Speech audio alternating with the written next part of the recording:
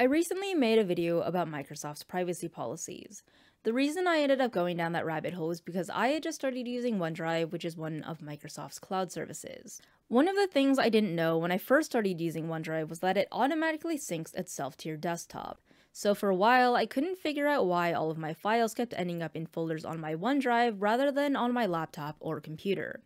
This felt incredibly creepy and was very annoying. I'm clearly not alone on this. There are numerous posts littered across the internet from people complaining about similar problems. Since I was using OneDrive as a way to share and transfer files, some of the folders on my devices were essentially identical to the ones on my OneDrive, which caused a lot of confusion. Eventually, I noticed that Microsoft was being sneaky by presenting itself through OneDrive automatically as the save destination whenever I needed to save anything.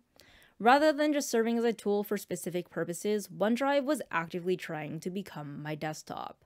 I realized that if I wanted to save anything to my own devices, I would have to manually navigate the save destination away from OneDrive every single time. At one point, I discovered that a bunch of software had been installed on OneDrive, which meant that I had to delete and reinstall everything all over again, making sure to confirm the save destination every step of the way. Beyond being massively creepy, this was severely irritating because I was never given any notice and I never consented. In my case, OneDrive had one job, which was to help me share files between devices. I had exactly zero intention of copying and pasting all of my personal projects and programs into Microsoft's invasive web of privacy policies. If you happen to be using OneDrive and you don't want it to become your desktop, you can open up OneDrive settings, go to Account, and then select Choose Folders. Once you've done this, you'll be able to deselect Desktop. However, note that by doing this, you'll need to select and deselect individual folders for each of your devices accordingly.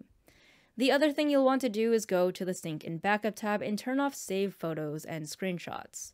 Then click on Manage Backup and turn off anything you don't want synced. In conclusion, this shit is fucked up.